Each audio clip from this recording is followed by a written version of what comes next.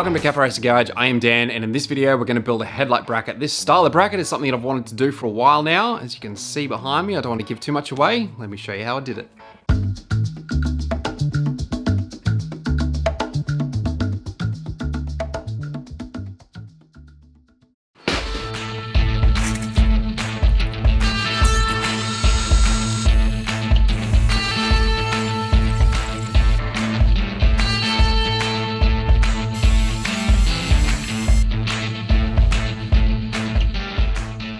The top and bottom triple clamps on this bike are something that I haven't actually built myself. Everything else on this bike is pretty much going to be custom made, and they're from Cognito Moto. I'll leave a link to the exact ones that I'm using on this bike in the description. Because Cognito Moto are actually based in the US, the threads on them are actually imperial, so I wanted them to match everything else on the bike, which is metric, so I just re-tapped them with a metric thread. And now they're M8 by 1.25 for anyone that wanted to know.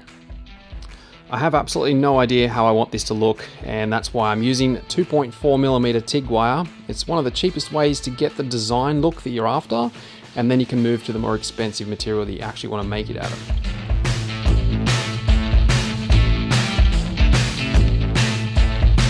I'm using my sheet metal roller here to curve the solid stainless steel round bar. Don't be discouraged if you don't have these kind of machines, because you can easily do it like I used to do it before I had these machines, which is just pretty much bending it over something. Just find the curve that you need, but just remember you're going to get spring back.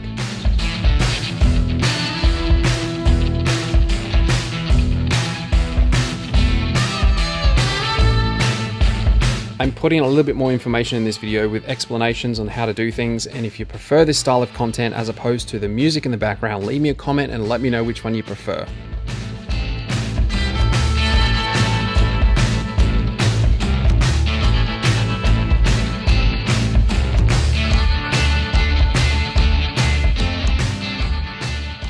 Unfortunately, it didn't quite work out as planned. This curve is nice, but that side has a bit of a flat spot, and I don't even like that design. So let's start again.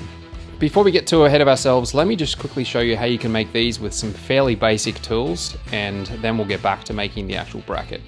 So the tools you're going to need to do this are two different size drill bits. Depending on the bolt you're using, you need one for the head and one for the shank of the bolt, which is this one here.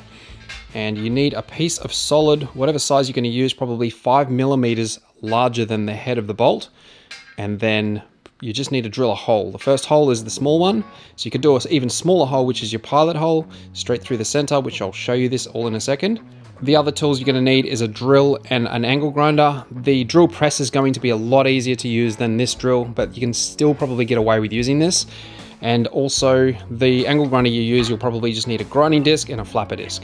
First up, just get the piece of material and try and find your center.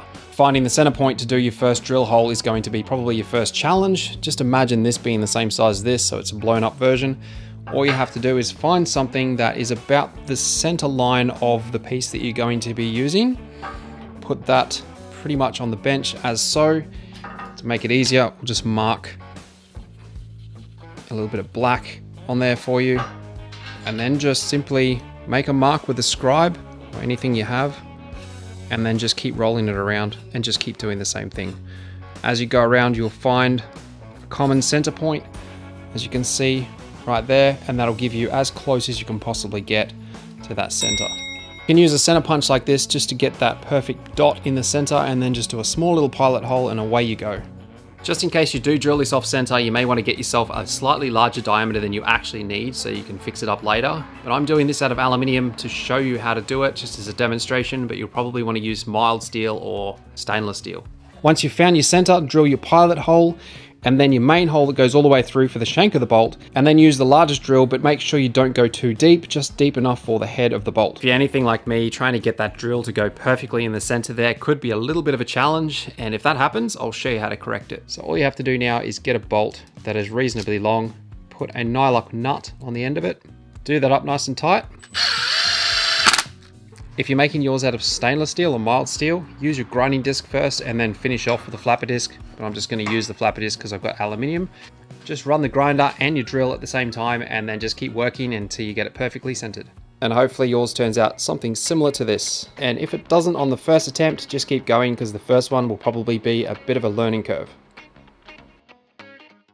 I really like the radius of this here. I know I'm going to get a bit of spring back when I actually bend it around that. However, that's actually the dolly stand holder for these little guys here from Hare and Forbes. Let's bend around that, see how we go. This is the last little bit of steel I have for this, and if it doesn't work, I'll have to go and get some more.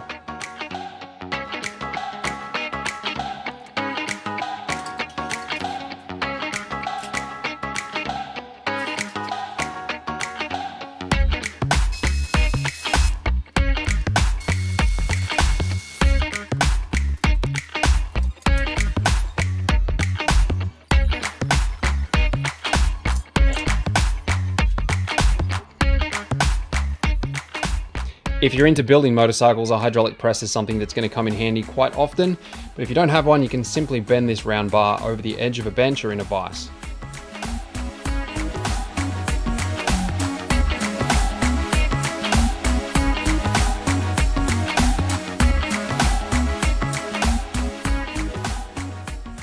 If you're not familiar with some of the headlight bracket videos that I've done in the past, I'll leave a playlist right at the end of this video. I've made them from scrap, I've made them from stainless, I've made them from plastic. Not just the brackets themselves, but also the clamp that goes around the fork tube. My preference for all of the electrical componentry I can possibly get, including the turn signals, the Mo unit, the Mo switches, the Mo button, everything is from Motor Gadget. I love their stuff because it's top quality. I'm currently working on a video to show the breakdown of how to wire a motorcycle as simple as I possibly can for anyone having trouble with actually doing the wiring. So bear with me, that'll be coming out fairly soon.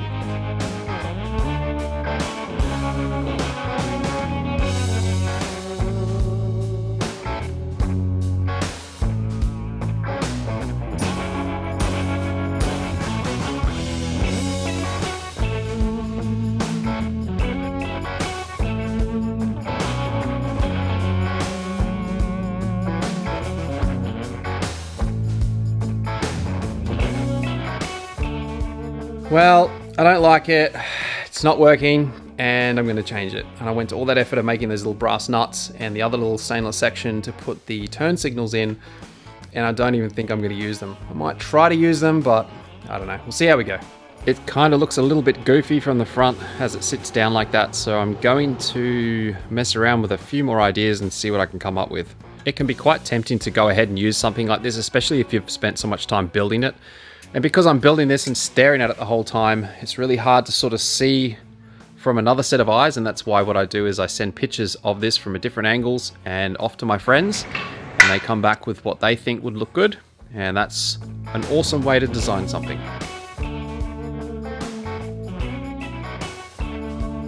I haven't fully welded it out yet purely because I want to actually weld it up with silica bronze filler rods, and I don't actually have any, so I've got to go and grab some, and then when it's completely finished, I'm going to post an image of this on my Instagram, so make sure you follow me on Instagram. I just feel like it's going to be a nice contrast between the stainless steel and the bronze, and that's going to be the theme throughout this entire bike. I hope this video has inspired you to build something on your bike, and don't forget to check out that playlist I mentioned earlier of all the different headlight brackets that I built.